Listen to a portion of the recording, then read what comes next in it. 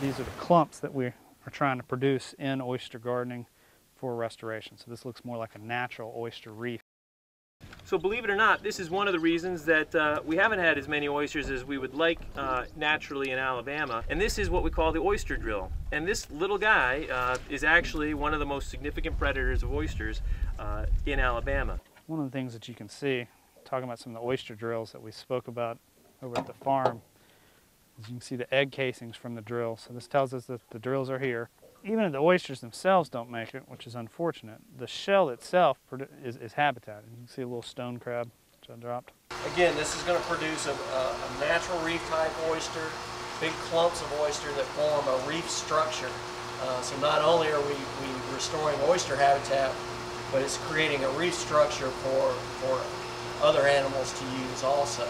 The habitat, we know of 300 different species of vertebrates and invertebrates that utilize oyster reefs for habitat at different stages of their life cycles. The filtration capacity of these animals is really incredible. An adult oyster can filter up to 4 gallons of water an hour. So they're just really powerhouse filters. When we replant a reef, we're not only providing the habitat, but we're providing the benefit to the water quality of the area as well. So this is another value of a reef restoration project, is when we do plant this shell, you can see the juvenile oyster, the spat, will set on this shell. So here's some more spat, and you can see the little purple color, a little fan-shaped.